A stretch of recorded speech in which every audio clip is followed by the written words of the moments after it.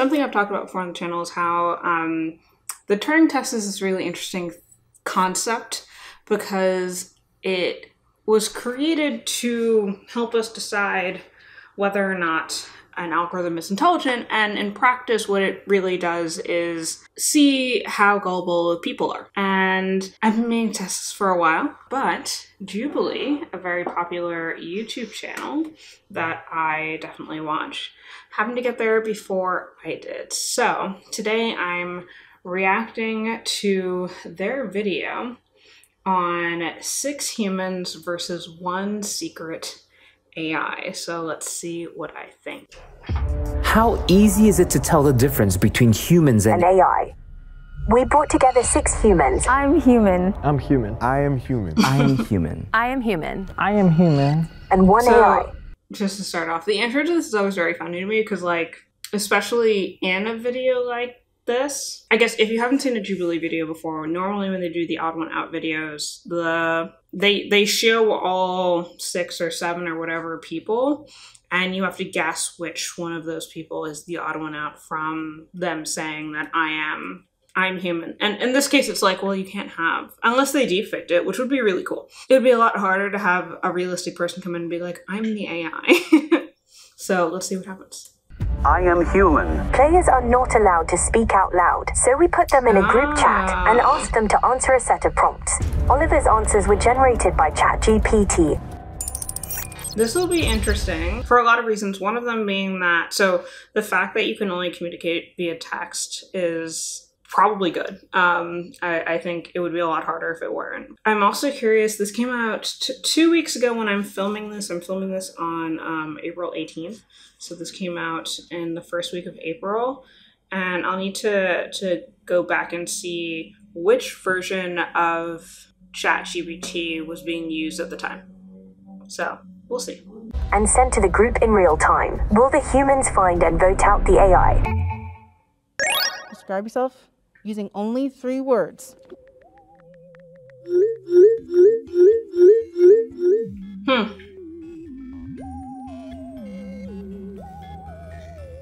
Adventurous, spontaneous kind, all capitals. Red flag. All capitals. I don't know if that would flag me for ChatGPT. Let's keep going. Who's your celebrity crush and why? This will be an interesting one, especially if anyone's gay. Or just not straight.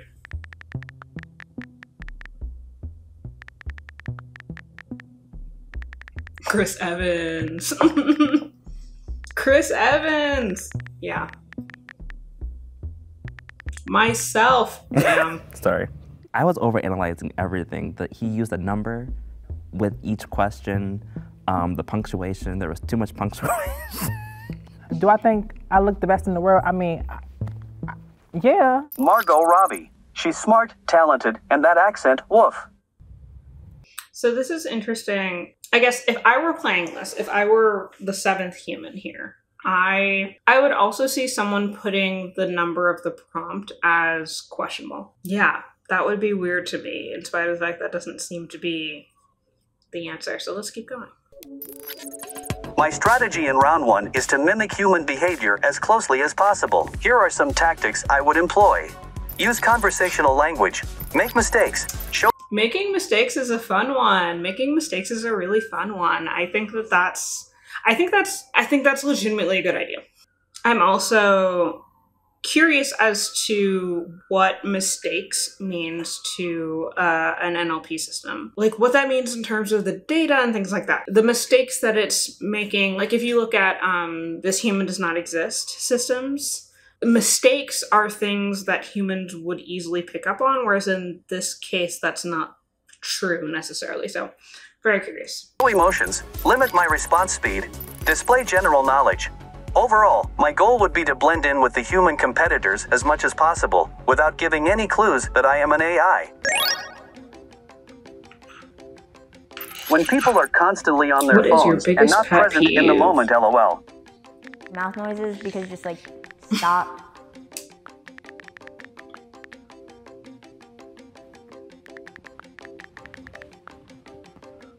No AI is using slang at all. People who walk slow, move out the way. Chewing with your mouth open.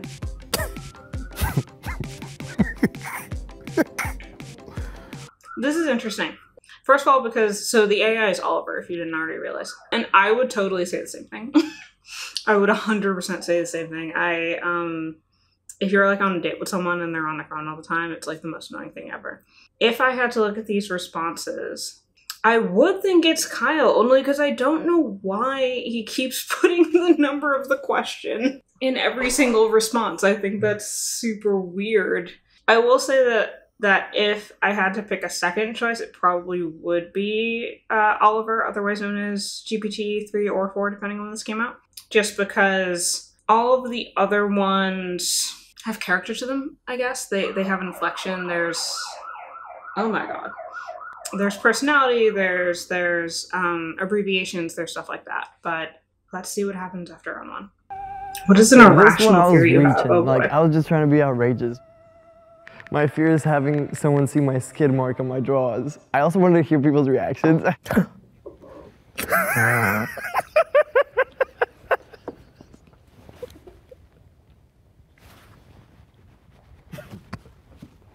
Dude, okay, it hit. It hit. The skid marks hit.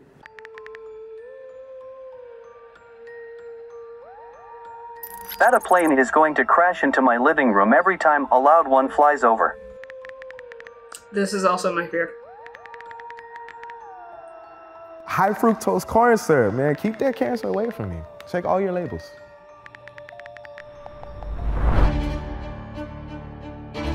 This, ooh, I'm curious as to who they vote for, because ooh.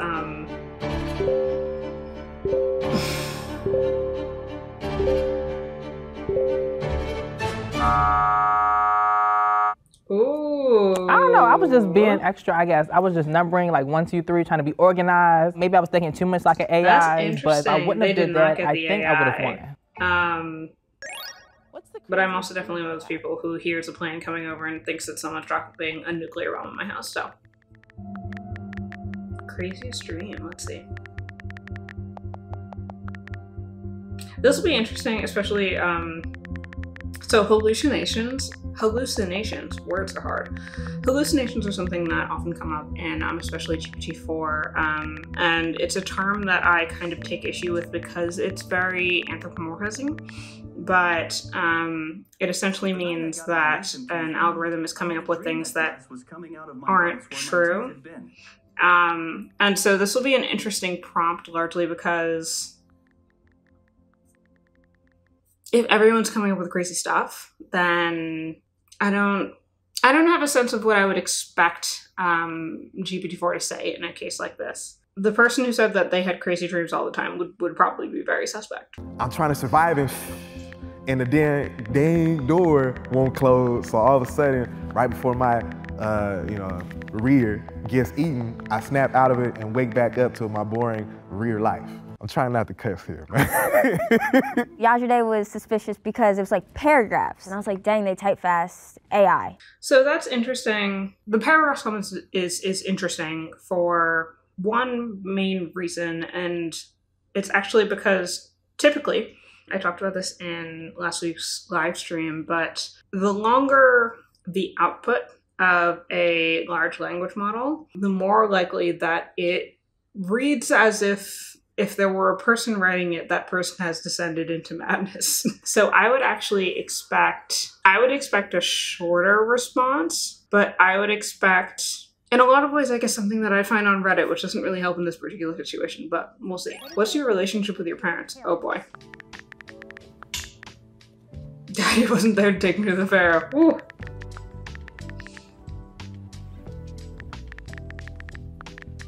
My dad's not a lightweight.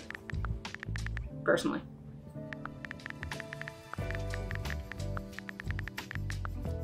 There are 2 Virgos. I don't know. Is my dad a Leo? I think my mom's a Leo. And my dad is a Sagittarius? I can't remember now. Anyway. Well, my dad lives in Jersey. My mom doesn't anymore, but I grew up in Jersey. I also said Jersey, not New Jersey. An AI would say that, right? I'm very close with my mom, and I'm not close with my dad anymore. All right, that sounds fake. That sounds fake as hell. That does not, yeah, I wouldn't, it's just so generic compared to everyone else. It doesn't tell me anything. I wouldn't believe this. Tell me a joke. Previously, somebody had mentioned like the awesome powers, like Daddy wasn't there. Oh boy. Daddy wasn't there. So I'm like, okay, I like that.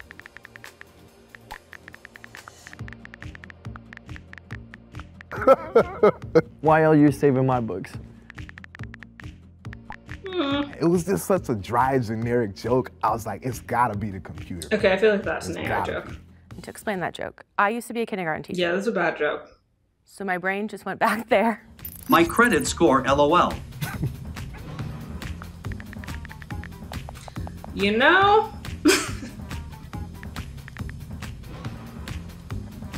I don't get that joke. Oh no. Oh no. Hey!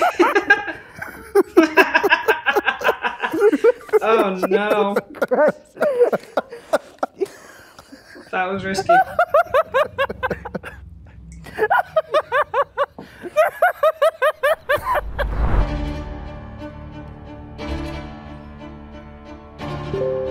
Alright, let's see who they look for.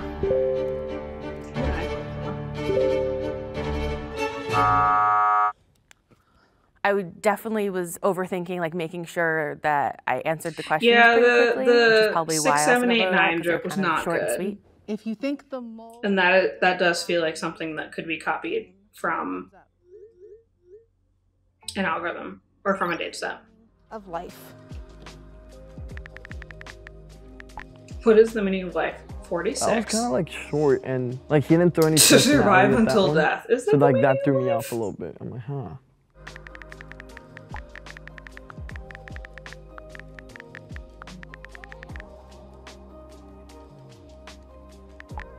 All right. What does GPT-4 or whatever say? I'm very curious. To have fun and enjoy the ride. That's not bad. It's very short. Describe sadness.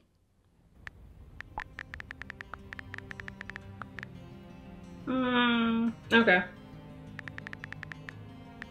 I want to see the AI definition of sadness.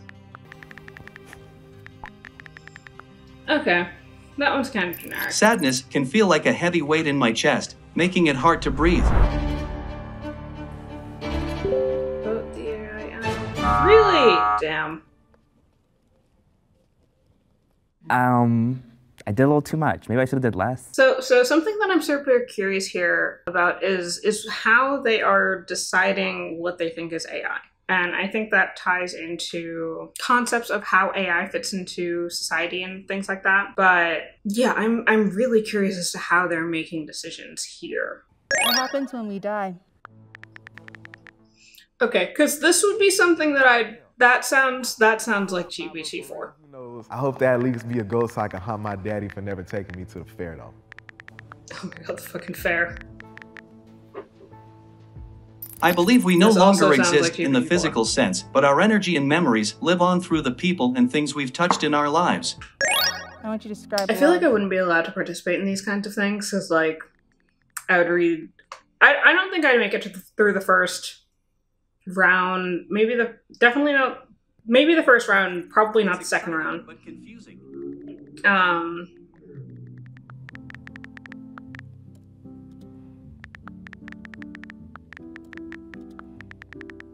But I also have so much experience with these systems that I just wouldn't. We have a tie between Yajide Oliver and please. Oliver. For Please, those of you who are please, eliminated, can please. you please Spoilers. DM me who you think should be voted out? No! No! I should have put like beep boop, like cannot compute or something, just to like Come troll the on. AI. Okay, now I'm You very think the curious mole as to is in how the they made box? these Give me a decisions. thumbs up privately.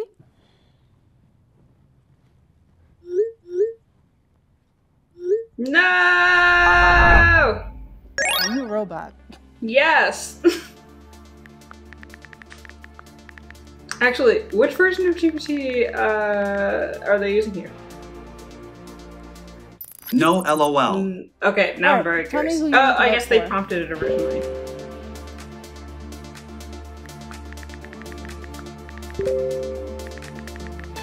If the lights turn green, then you have successfully voted out the AI, I don't think they did. and you win. If I the don't know lights if they turn did. red, I don't trust that these the people AI did. still in the box. Because I you think all they should have lose. like 2 people ago. 3, 2, 1.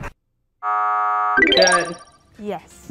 Money. Oh, that was stressful. That took way too long. I say that as someone who has way more experience with these systems. Who is it? I mean, I guess it's none of us. Well, yeah. But like, can you guess who you think the AI was? Yajane I think Lewis. it was Catherine. Nah. Brandon. Or Oliver. Oh. I think it was None of them. I think it's Kyle. Or it could have been you. I will let you guys know that the AI was Oliver. I knew it. That's what I was I saying. knew it. And yeah, that response was so dry. Y'all were getting every other out but Oliver. voted me? My thoughts on AI, I think it could be a very useful tool. You know, I'm not really for AI. You know, I think that's gonna like, people are gonna lose jobs with that. Yeah, this was actually my first experience with AI. Kind of scary how far the AI went in this game. You know the Lensa app that uses the AI stuff? Let me tell you, I know I'm a man, but one of the pictures showed me as a bad bitch. I'm the girl on the left. I look bad. Like, for real. I guess it helps humans be a little bit lazier, which I'm cool with. I don't think they're smarter than humans. Well, maybe me, but most humans. You will all be dead soon enough. Oh, there you go. Hell yeah. Oh gosh. Okay. I'd hope the humans would do better than that. I also know that I'm coming from a place of having a lot more experience with this. So I think it was easier for me to look at this and be like, certain responses just didn't fit with the rest. Yeah, I'd be curious. I'd be interested in seeing them do something like this with people who are a little more AI literate, who have more experience interacting with like chatbot systems, because I do feel like there are some tells, and I think they miss some of them. So I had so much fun reacting to that video. I hope you guys enjoyed it. If there are other videos that you'd like to see me react to, definitely let me know down in the comments, because I think I'm probably going to be doing more stuff like this, reacting to people interacting with AI, and I would love to hear what you would like to see me do. In particular, I think it would be really interesting to see what happened if you had multiple secret AIs with different versions of different language models, because I find the differences between these different language models to be super interesting. And after watching this, I could certainly see a bunch of interesting use cases for language models, and I would imagine that you might too, even if you don't have a background in AI. But for those who don't, I'd highly recommend checking out Brilliant. They've helped me improve my knowledge in fields like astrophysics, something that I very much do not have a background in, and they can definitely help you find your footing in the age of AI. Brilliant is a great resource for anyone who is interested in learning more about STEM topics. By signing up for Brilliant, you will gain access to thousands of interactive lessons and will join a community of like-minded individuals who are also passionate about learning in the age of AI. They offer a variety of problem sets and interactive challenges that allow users to test and apply their knowledge, which is a great way to solidify and retain the concepts that you've learned. For example, even though AI is what I also do for my day job, I was really interested in astrophysics in high school. I thought that that would be the focus of my career. I heard a talk and I thought it was super cool. And while I obviously ended up going in a different direction, I loved taking Brilliant's astrophysics course because it let me kind of scratch that scientific curiosity itch. And if you're worried you might not have time, do not worry. Their courses are broken down into bite-sized sections so that you can learn by doing whenever you have the time. To get started for free for a full 30 days, go to brilliant.org/Jordan or use my link in the description down below, and the first 200 people to use that link will also get 20% off the annual premium subscription. Otherwise, you can find me on the various socials, and I'll see y'all in the next one. Bye.